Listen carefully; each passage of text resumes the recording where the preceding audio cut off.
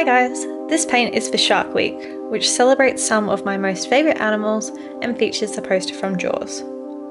I know people think that this movie is alarmist, but sharks are super awesome and very important to the ecosystem, so be nice to them. Start out this look by creating the outline for the shark and woman in white paint. Once you are happy they are fairly centered, detail the outlines further so you have a clear base to start on.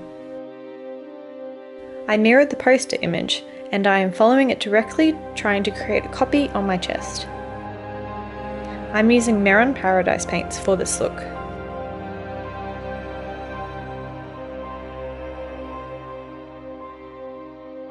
I then cut my jawline with the white paint and start on the background. The white takes up roughly a third of the chest, and there is a sharp edge where the blue meets it. Take care also going slowly around the woman so you do not smudge your outline. White generally isn't 100% opaque, so do one more layer if you need to. Using Meron's Ultra White Setting Powder, set the paint and add some more coverage. For the blue area, I am mixing white, teal, lagoon blue and black in various mixes to create a gradient. I am personally using flat brushes to brush colour on, but kabuki brushes and sponges work well too. I always work in layers, so I am adding extra colour where I need it and building to my desired level of depth. Don't forget your armpits! Using eyeshadows, pat the colour on to intensify the opacity. I'm using Sugar Pill Mochi, an After Party, Inglot Freedom System 307, and a touch of Melt Fixated. To start the shark, block out the white areas or where the highlight is the brightest. Rather than putting a base colour down and adding highlights or shadow on top, I'm just mapping out exactly where the colour is so the lighter tones will stay bright instead of mixing. I'm doing the same with a light blue shade, a deeper blue, and finally navy. Keep your reference picture handy during this and keep following it.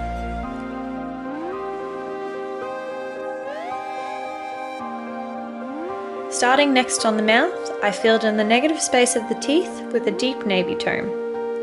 It's more time consuming, but again, it will keep the teeth bright. A quick dust of blue shadow over the top to tint it a bit, and then shade the teeth to give them more texture with a wash of blue paint.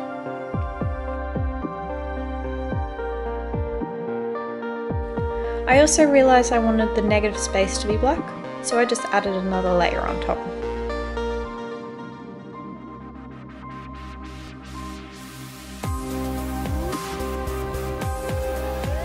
Using Stone and Jet from the Kat Von D Metal Matte palette, I am shading the edge of the mouth so it curves in, then, using some eyeshadows, shade and highlight the teeth to detail them, and finally add some bright highlight points using the NYX White Liquid Eyeliner.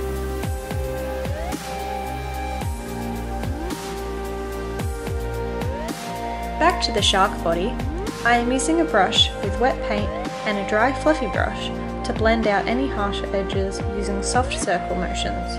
I then start highlighting and shading with eyeshadows. I'm using a fan brush, which will make sure that your lines are perfectly placed. If you think about how you highlight and contour your face whilst doing this, you will find shading a little easier. It will make you think about the way the light is hitting the shark from above, which will help you to create depth. Use some black paint to draw on the eyes, and then I'm going in with Inglot 76 White Gel Eyeliner to highlight around the eyes and nostrils. Doing some final details, and that's the shark done. With the woman, I'm starting out with base colours unlike the shark. You want to start shading the body so that the light is hitting her from above, but keep all the body below the surface of the water to be slightly darker in tone. This is all a matter of layers. Adding the hair, adding her facial details, then shading the details. Keep looking at your reference picture and try to mimic it the best you can. It doesn't matter if it's not 100% perfect. Add a bit of white paint on a flat brush to create the waterline across her body. We want it to look like she is swimming, so adding texture by tapping colour on and blending it out will look like bubbles. Using a clean teeth brush also works too for texture. After some final shading of the woman, add some bubbles around the base of the shark. I'm using the same technique but in more circle shapes.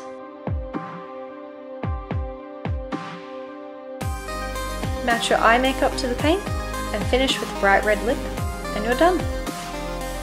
I've also thrown in some links in the description below so you can see how cool sharks are. Thanks for watching!